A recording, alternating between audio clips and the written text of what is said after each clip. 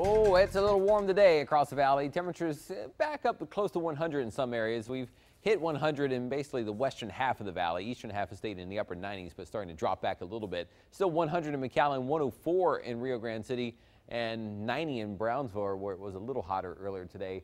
These temperatures probably about what we'll see tomorrow this time, maybe a couple degrees hotter in some areas, but the breeze will still be around, and it still looks to be dry and sunny. Now, the feels like temperature, the heat index is all above 100 everywhere in the valley. That's taking into account the effects of the humidity, which it's muggy, but it's not really muggy everywhere. I mean, it could be more humid, but it's kind of still fairly muggy out there, especially in the lower valley. But temperatures feel like they're above 100. So as always, we're getting into what climatologically is the hottest part of the summer, kind of late July into early and mid-August. So you want to slow down, stay cool, stay hydrated on these hot days when the heat index is pretty much going to be in the 105 to 110, maybe close to 115 briefly at times the next several days, with air temperatures around 100 degrees. So stay cool so you don't get any heat-related health problems.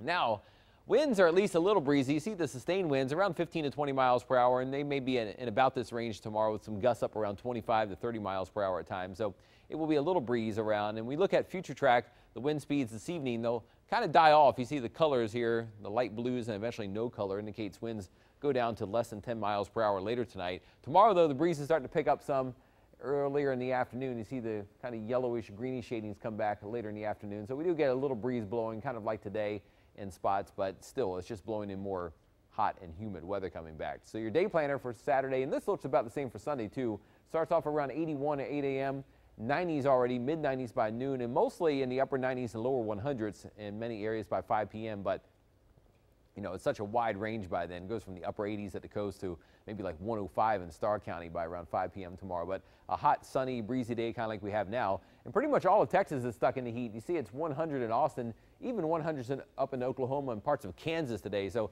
if you imagine this area on the map, it's kind of the middle of the heat that's locked in and pretty much going to sit there for a while.